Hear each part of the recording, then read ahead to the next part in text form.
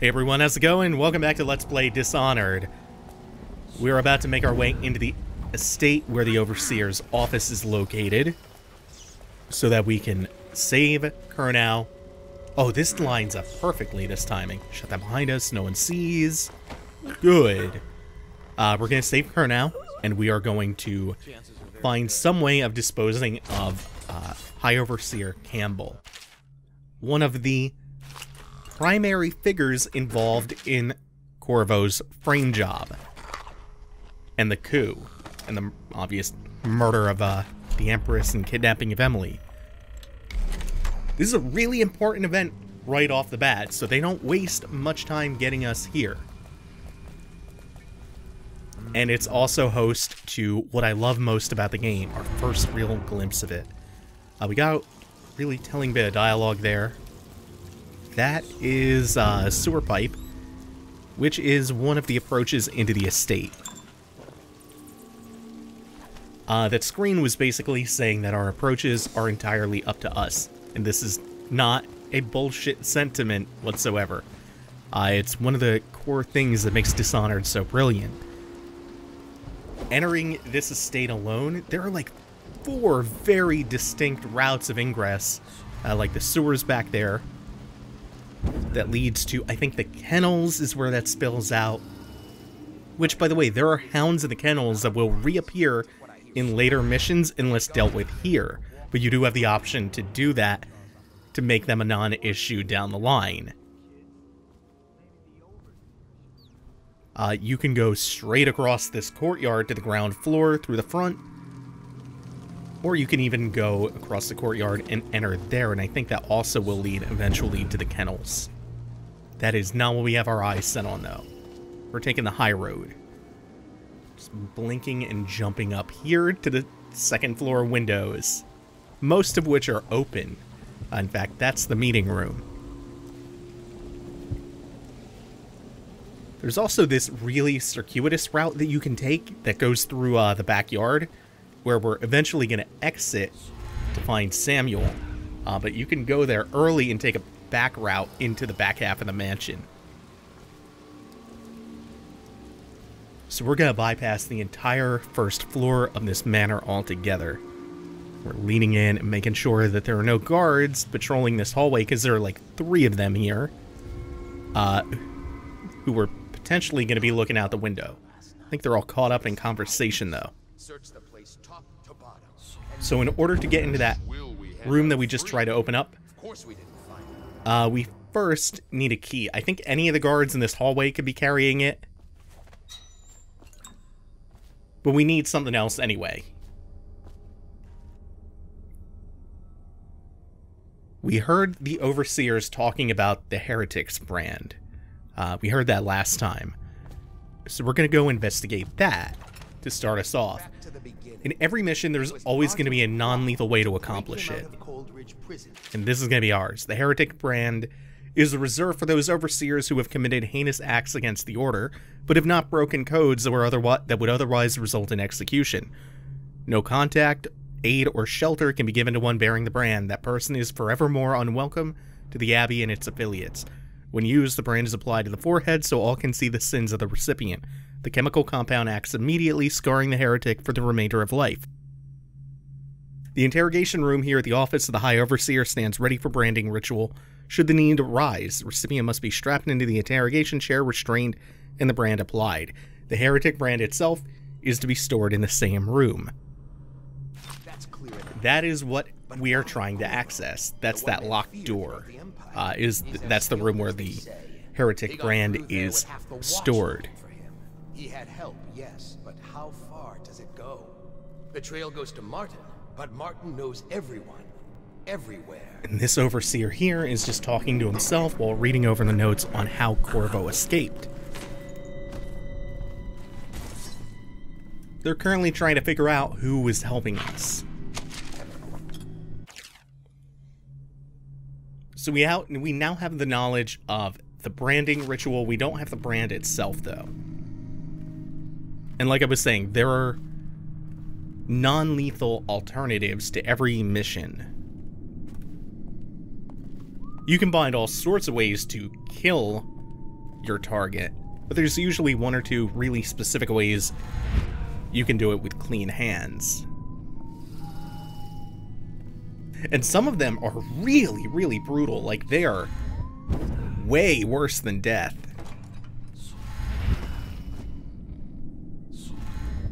Especially a quick one. As soon as he turns around, we're going to blink onto the floor and knock him out. And hopefully no one is going to be patrolling into the opposite end of the room before we can get somewhere out of sight.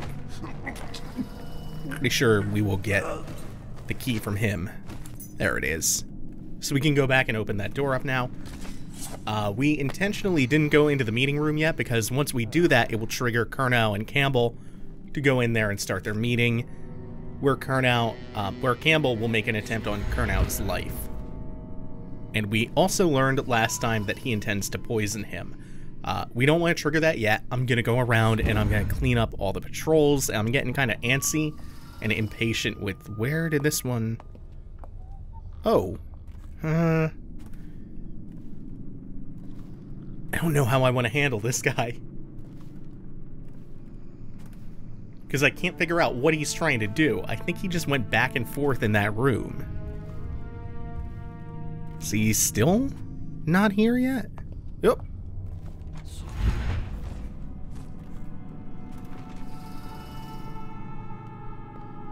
Usually if there's an elevation difference and you're crouching, aka in stealth mode, they'll give you a lot of leniency with guards seeing you, even if you are technically in their line of sight. And that sucks. He turned around the split second before I hit the right bumper to knock him out. So he did end up seeing me. I think that will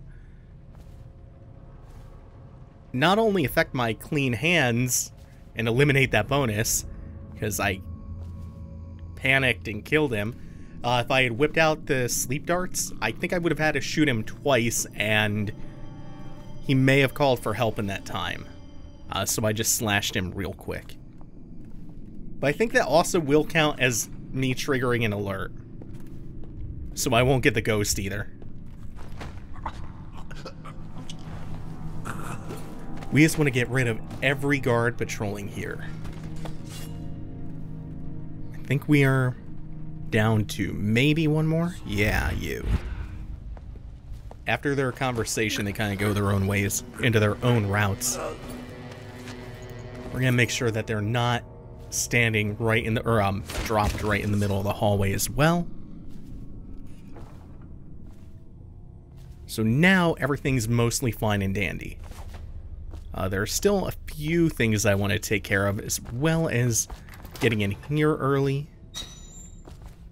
And this will be perfect.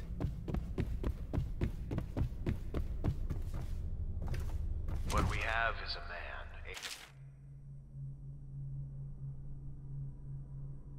Aged 30 perhaps, slender. Unusual tattooing on the face and chest. Probably superstitious heresy. Wearing some sort of industrial mask when we brought him in. Stolen out of one of the whaling factories from the look of it. You're one of Dowd's men, aren't you?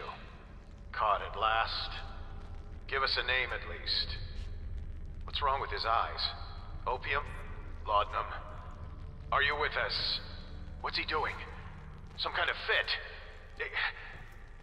He's gone. Here it is, a pin, hidden in one of his gloves. Subject has administered some kind of poison. The effects seem to have been lethal.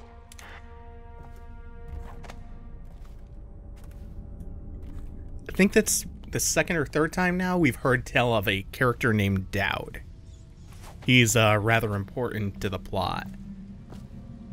And we know he is a masked assassin, much like Corvo is. And that his men are fiercely loyal, willing to poison themselves to death rather than give up information to the enemy, to anyone interrogating them. Now, there are a couple of guards who will occasionally patrol up the stairs, and they can be problematic. There are two here. I think there is one or two on the opposite stairwell.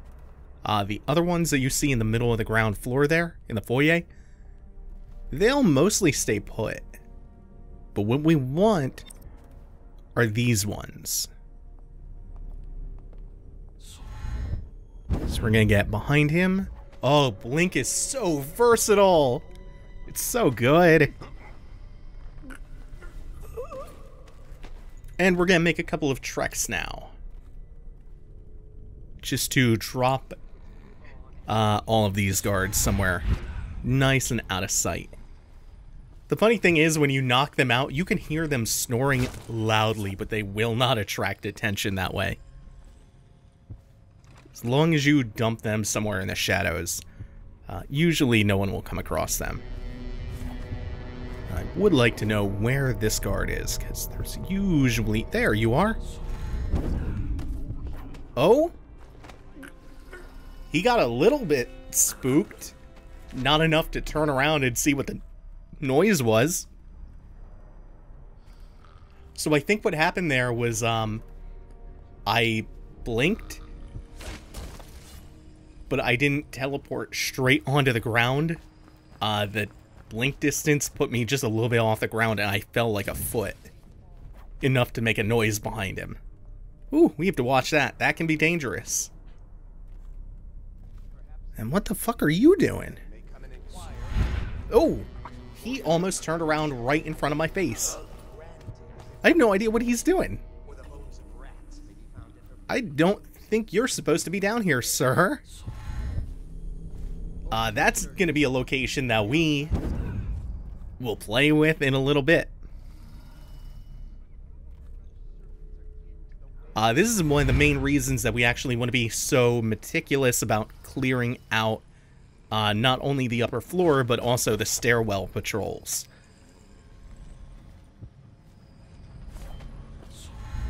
Particularly because of what's down here. In fact, if we can open this up early, that'll save me a lot of trouble. Oh! What the fuck? There was one more than I accounted for! Oh, damn it. Well, that's... that's hardly gonna be... Where the shit? That blink put me on top of the door. Cool. That's hardly gonna be the biggest screw-up in this LP. But then again, I think Dishonored gets really fun when you're trying to escape a screw-up that you made and going by the seat of your pants. It does not look like we're going to be able to get in there yet. Damn. Even if you have foresight into what's going to happen, much like with the safe combinations, even if you know what the safe combination is, if Corvo doesn't, he won't be able to open it. Same case there. There is a hidden panel that I know about, but Corvo doesn't know about it, so he cannot open it. He doesn't know what to look for. Oh well. It would save us a little bit of time if we could do that, but no problem. Now we can enter the chamber, and you can hear Colonel and Campbell talking. Good, good. And your niece, Callista, isn't it? I'm very concerned about her. She'll be found. My men are searching district by district. The poor girl. This, again, is really, really cool. We can either switch the poison to Campbell's side, which will poison him instead of Colonel. We can poison them both, or we can break the glasses and spill the poisoned wine. I'll come straight to you. Time for drinks. And neither of them will be poisoned. But that's also an alternative assassination condition. Like, you can just assassinate him with his own poisoned wine. The servants must have been in here. No need to get up close and personal at all. It seems I have the wrong one. Not that one. And that would also save Colonel's life, if you just switch the glasses. Oh, it's so good, man. Joy. Men will come get you when we're finished. Keep each other entertained. Time? I don't understand how this got so unpleasant. Oh, I agree, I agree. A whore dies and suddenly this. Will you have wine? It's a Tivian red. Thank you. What on... Who's been in here? I owe you an apology, Captain. This is hardly the hospitality I planned for you. Well, time to do this the hard way. What was that, Campbell? Never mind. It's a stroke of luck for you, Captain. I'm forced to break out the real vintage. Leave the men here, or we'll have to share with all of them. Very well, Campbell. As long as we get this little dispute through. Now, Curnow is not completely out of the woods. And neither are we. Because the men will eventually get suspicious that their meeting is taking so long and come in. What I'm worried about is them coming in and then doing their patrol route through the rest of the manor and waking the other guards. We should go in and tell Curnow there's important business. Get him out of Campbell's clutches. But I don't really have time to worry about that, because they are on their way down. So we're just gonna have to leave that to chance. By the way, if you let either of them drink the poison and then use one of your spells, one that is called Possession, you will die because you've essentially poisoned yourself. It's a really cool and unique game over. Now we're going to follow them to that stairwell that we were at earlier. It is Campbell's secret chamber. And we're going to tail him really closely. Because the second time that Campbell attempts to kill Curnow, it's going to be a lot more messy. And we don't have a method to prevent that in the same way that we did the poisoning. There's no precautionary measure that we can take. It's going to have to be much more proactive. Or reactive, actually.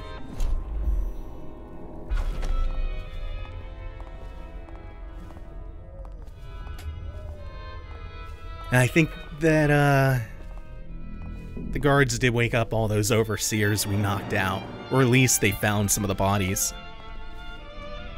Ah, you see this painting? Believed to be early Sokolov. Something primal in there. The way the brushwork slashes across the canvas.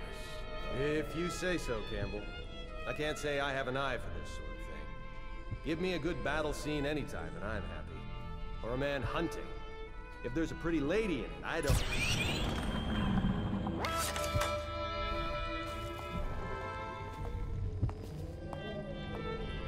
He really doesn't seem that suspicious. You don't want him to get a stab off.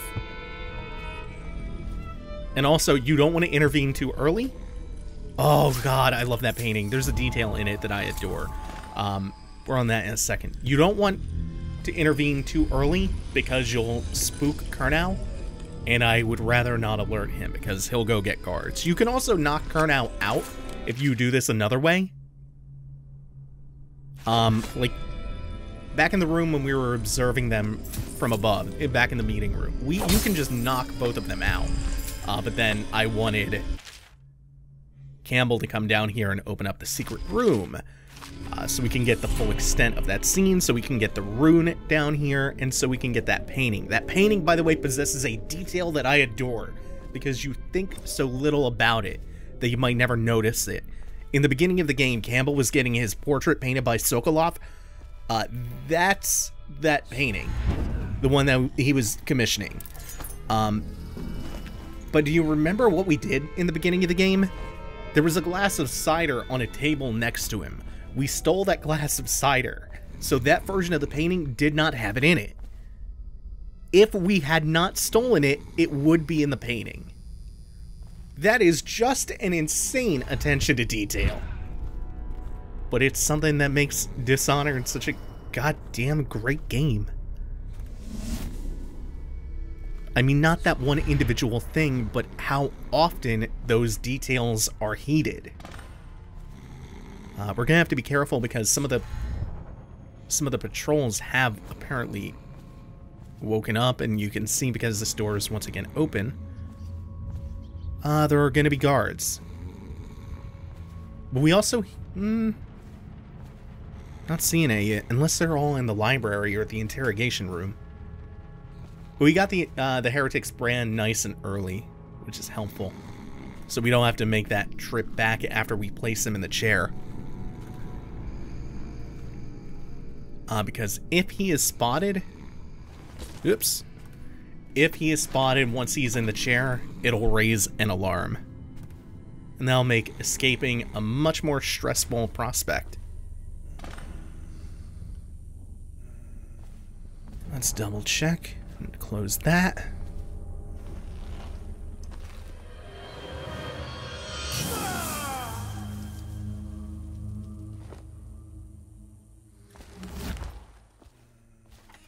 And we did it without even murdering him.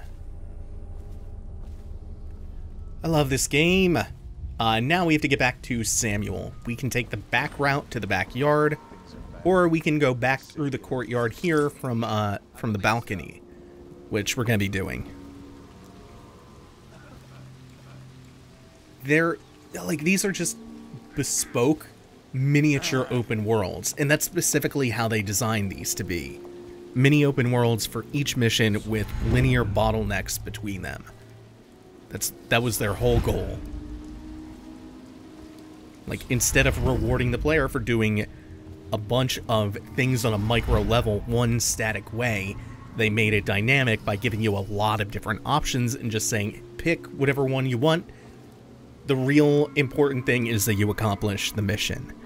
You know, do the big picture, top-down goal. Don't care how you do it, just see to it. It's tremendously rewarding. Oh, we're kind of going by the skin of our teeth here. Kind of rushed through that and almost got caught. I think we're okay, though. Yeah, we're fine. The door to the back alley. It's just back here. I don't think you're going to turn around, are you? No. And this will freeze time while you consider whether or not you want to stay or move on to the next instanced area. Please, she's my sister. She's not a witch. I know her. Out of the way. You expect preferential treatment just because you are. Oh, shit. He really did see me there. Fuck. Well, it's not like we weren't already dabbling with not getting the clean hands or the ghost. Oh, there. I thought it was just Elsa who was in danger there. It was both of them. So by screwing up, we probably saved both of their lives, and that's handy. From nowhere, we would both be dead if not for you. We are forever in your debt. I cannot thank you enough. I must get my sister to safety, but first I may know of a way to thank you. There's a safe in the bunkhouse. The combination is 203. Take what you want, and good luck. I really don't know which bunkhouse they're talking about. I don't really want to spend all my time looking around for it, so I don't think we're going to be cracking that safe. There are a bunch of different buildings out here. We're not really done with this mission yet. There's still a reasonable amount of stuff between us and Samuel still. I don't think it's this room, is it? Nope. There's some stuff worth picking up. A health elixir. We're almost maxed out on all of this. But hey, you never know when it'll come in handy. Saves us from having to buy anymore. For the time being, anyway. Assuming all keeps going well, we haven't actually been hurt by any guards yet. Got poked a little bit by the fence. Oh, and the rats. And we murdered very few guards, so that should be a low chaos ranking at the end of this. Would have loved to have done this first mission entirely ghost and clean hands. No detection, no murder.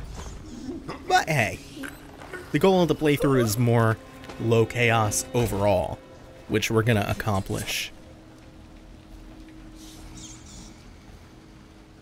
And then as we unlock tools and powers, we'll show some fun, creative kills. Use the backyard key that we picked up earlier to get out here. Now, there are still a couple of guards we have to bypass. We can take this left upper route, and that'll make that much simpler if I can get up on the roof.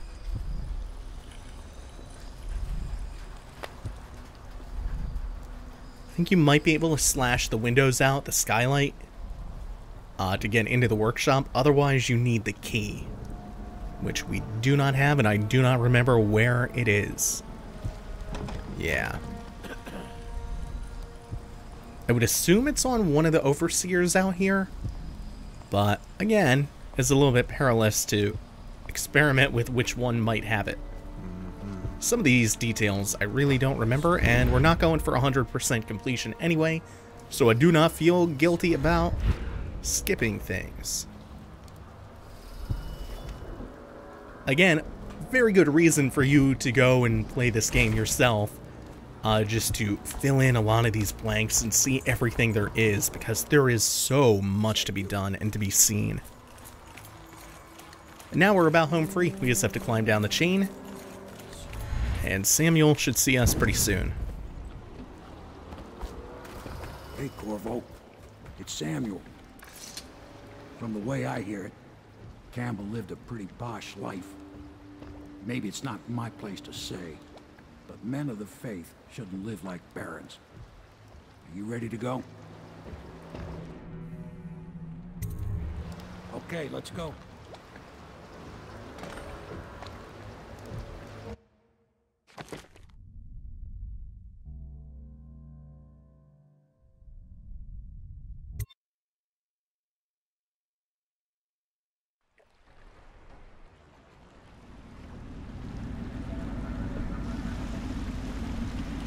Admiral Havelock and Lord Pendleton are in the courtyard. I expect they'll want to congratulate you.